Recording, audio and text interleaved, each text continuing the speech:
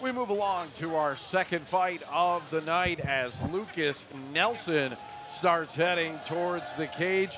Nelson fighting out of Next Level MMA and comes in with a record of 1-1. So big fight for him as he looks to improve on his young amateur career. As we take a look at the tail of the tape.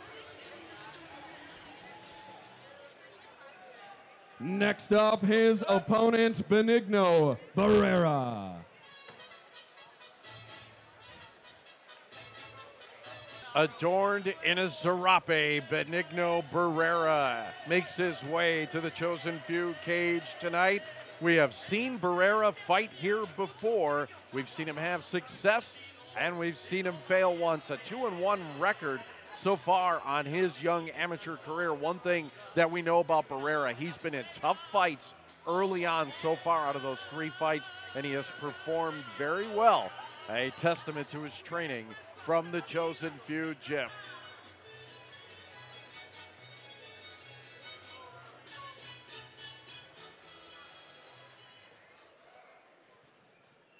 All right, ladies and gentlemen, our second bout of the evening is a catchweight 150-pound contest scheduled for 3 rounds. Introducing first this man fighting out of the blue corner. He stands in at 5'8" tall. He weighed in at 148.8 pounds. He represents Next Level Mixed Martial Arts from Westfield, Wisconsin. He has an amateur record, 1 victory, 1 defeat. That sole victory comes by way of knockout. Ladies and gentlemen, the electric one, Luke Nelson.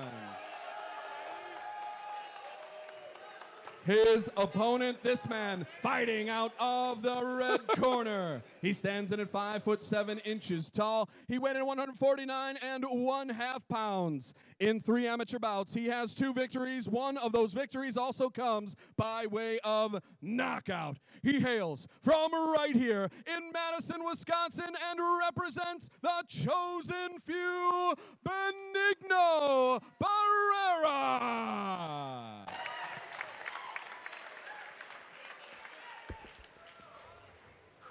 All right, Barrera versus Luke Nelson. Nelson did something you rarely see. He hit the cage post before the fight. That was kind of his warm-up or to get himself in the mood kind of a thing. I'm worried you'd break your hand if you do something like that.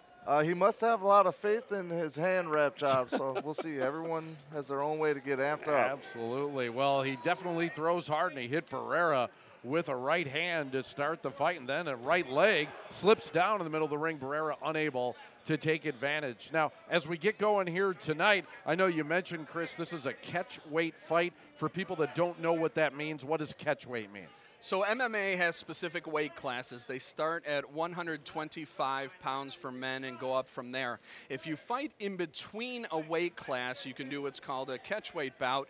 You and your opponent agree on a specific weight, and then you have to come in either at that weight or under that weight. Same rules as actually fighting in a specific weight class. So these guys agreed on 150 pounds, which is right in between the lightweight, which is 55, or featherweight, which is 45. Wow, as Barrera turns around towards us, you see the blood that is coming from his nose. It appears already, as it seems for sure from what we've seen so far from Luke Nelson, the kid can strike both with his right hand and that right foot.